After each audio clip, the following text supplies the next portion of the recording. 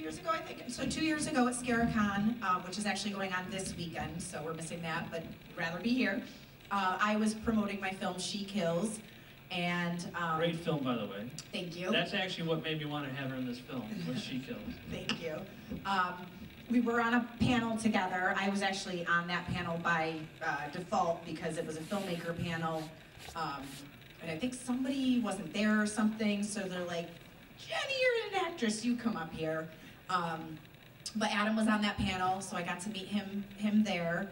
And it was right after that you actually saw you didn't see it at ScaraCon, you saw it after ScaraCon, and then he reached out to my director and basically said how much he loved the movie and stuff. And of course I saw it and I was like, thank you.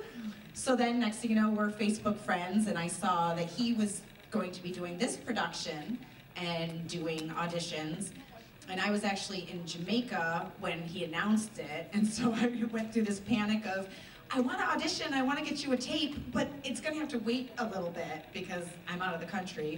And I'm glad I was able to get it done and was able to be cast.